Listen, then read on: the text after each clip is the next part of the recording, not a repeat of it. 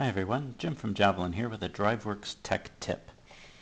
I have here a project and just a nice simple example. I have 4 checkboxes here and I want to make sure that I check all the boxes before I proceed.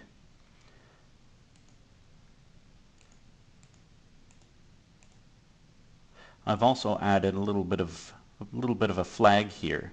I like using variables in DriveWorks because it makes it easy to test things. So I've created a variable called check all the boxes, which essentially what it does is it makes sure that all 4 of these checkboxes are checked. If any one of them is unchecked, then the variable equates to being false. I can use that variable to control the visibility of a button.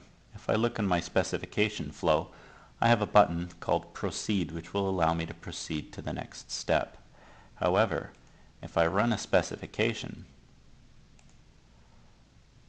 you'll see that proceed is always available to me, regardless of whether all the boxes have been checked. I want proceed to be grayed out if all the boxes aren't checked. So let's cancel this. And I'm going to go to specification flow. And the way to do this, I'm going to go to edit, and I'm going to go to the proceed step. You might think that I'd have to drag and drop one of the commands from Toolbox into the task sequence, but in this case, because I'm controlling the visibility of the button, I go about it in a slightly different way. In this case, I'm going to right-click on my transition name, and I'm going to choose Edit Conditions.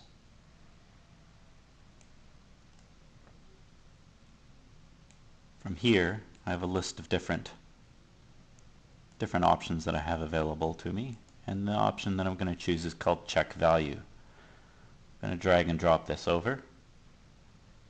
And for value, I'm going to change this by double clicking on the little gray dot so that it's no longer a static value.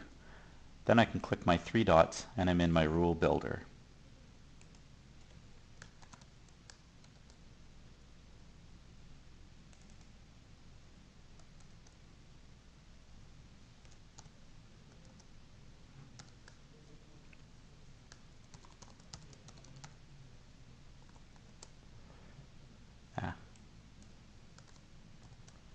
There we go. So now if my variable equates to being true, then the button's visibility will be true. If it's false, then I set it to false. So I click OK, click OK again, and again. And now let's run another specification. Prompts me to save, which is good. So I'll save it. And now you'll notice that proceed is grayed out. It'll continue to be grayed out until I check all the boxes. And now I could click proceed.